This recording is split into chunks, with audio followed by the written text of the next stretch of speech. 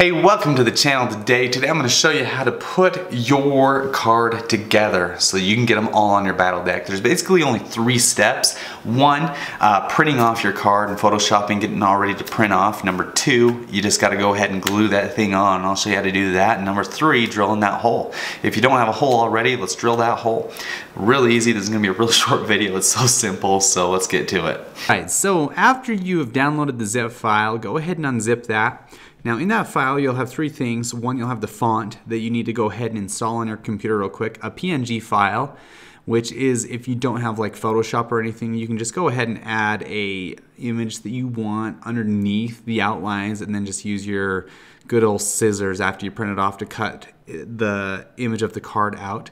And then I included this Photoshop version, which will make things look really sweet if you have Photoshop. So once you get that, open the Photoshop version up. And when you do, you'll have 4 folders here in the layer panel. Each of those folders is for one of the cards. So for example, the back of the legendary card, I included the outline there.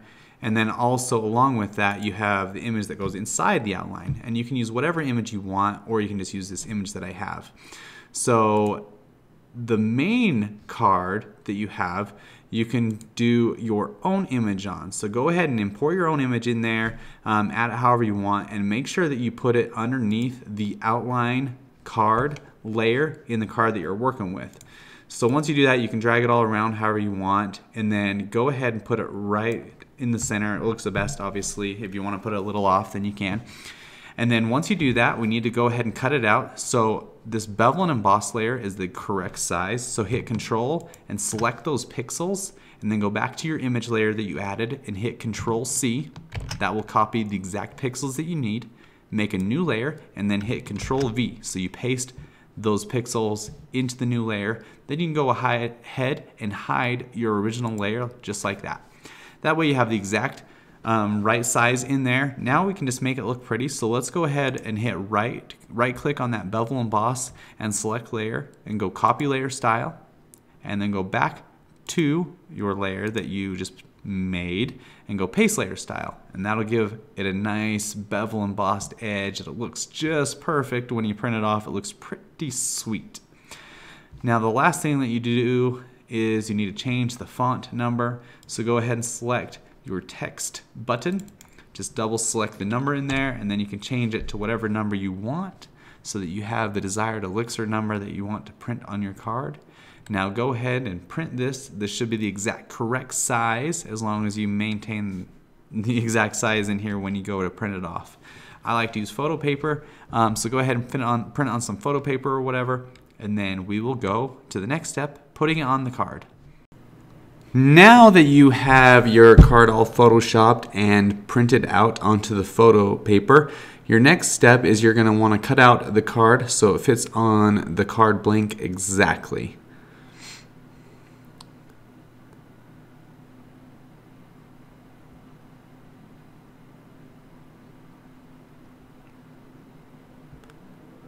After you get it all cut out to your liking, grab some Mod Podge, which can be picked up at any craft store, and a paintbrush.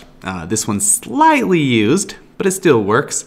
And then grab your card blank and put a little bit of glue on the paintbrush and paint a nice even coat onto the card blank.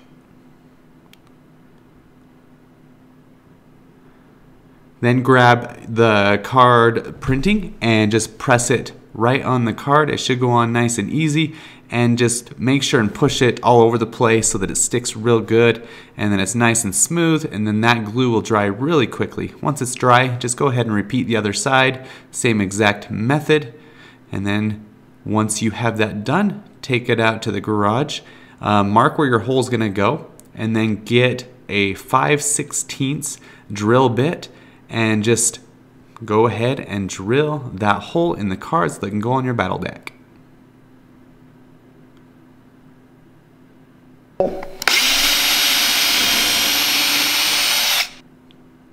Now that you have your hole complete, it is ready to go right on the battle deck and look sweet.